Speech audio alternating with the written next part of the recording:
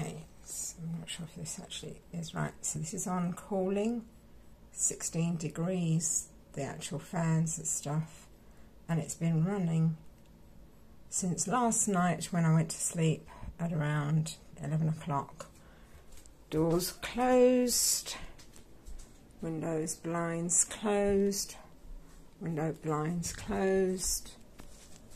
That's all on. You can hear if I stay quiet.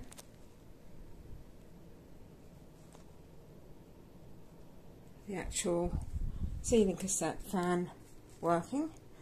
However, look at the temperature in the room, 25 degrees. The AC system is not, and it's not even, when you put your hand under it, it's not even cold.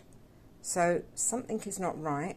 That is 16 degrees. The room should be at 16 degrees, not 25 degrees. As I said, all night I've been unable to sleep because it's been so hot in this room. When your guys come on Thursday, they need to sort out why my AC system is not cooling.